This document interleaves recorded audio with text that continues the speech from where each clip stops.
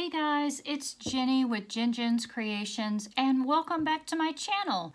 I want to thank all of you for taking time out of your busy day to come and watch this video. This video that I'm doing right now is a VR for JanetKay, who is having a Twinchie challenge.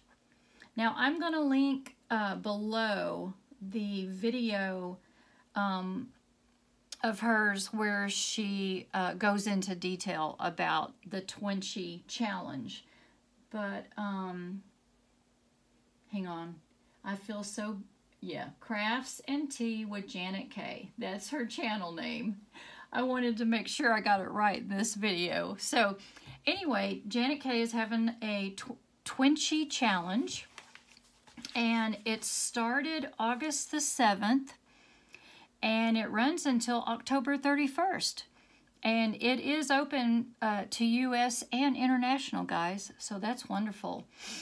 She's requesting that you be a visible subscriber.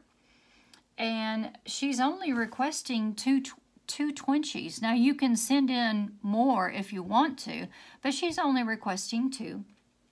She is asking that you layer them up to thicken them and make them more sturdy, as she's going to be putting them into a journal. Now, I didn't want JanetKay to see the ones that I sent her, which I just got in the mail yesterday, JanetKay. Hi, JanetKay. So, but I made some others while I was making hers. So, I just want to show you, I did try to make them 2 of the same theme.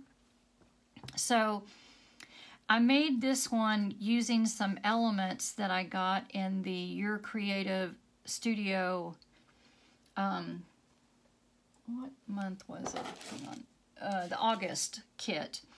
So the squirrel down there is from that, and the green paper, I believe, is from it. Now this is just a piece of sari silk, and then I put one of those metal leaves, you know, that I got off of AliExpress, all those metal leaves. I put one there with a little bit of gauze underneath it. And then what I did is I took book page and I used the scissors that make the edge that looks like a postage stamp. So the back of it is just a piece of book page that I've inked up, and I've layered everything on top of it. Now this is one, because I love diamond dust.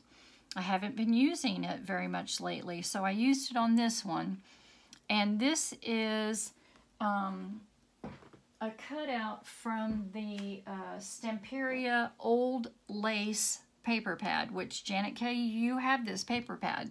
So I cut out this circle with a flower on it, and I used glossy accents around the flower, and then I put diamond dust on it. And then behind it, I put a piece of lace and a little piece of washi tape, which you can barely even see, but there is washi tape back there. And then I ran some hemp cord through a button and glued the button on. So again, the back of this is just a book page that I've inked up around the edges, and then I put everything else on top of it. So these are kind of like my vintage ones that I made. Ooh, I'm gonna put that away. Okay, now the other 2, I was thinking I would probably use in my sunflower journal when I start making it. So this one, I took one of the Dollar Tree sunflowers and just snipped the wire off of it. Again, to make it not so dimensional, I took my scissors and I flattened out the top of the sunflower so it would, you know, not be too dimensional.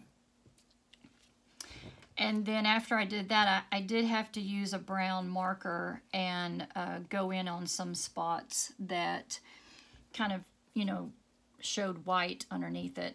And then oh, this was so hard for me with my hands. I made these 2 tiny leaves out of green paper and tucked them behind the sunflower.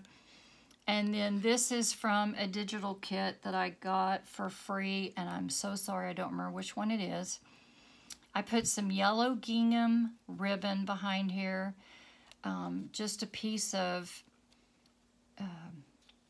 thin cardstock here, inked around the edges of it, and then put some bling here. I can't remember if I already said that or not.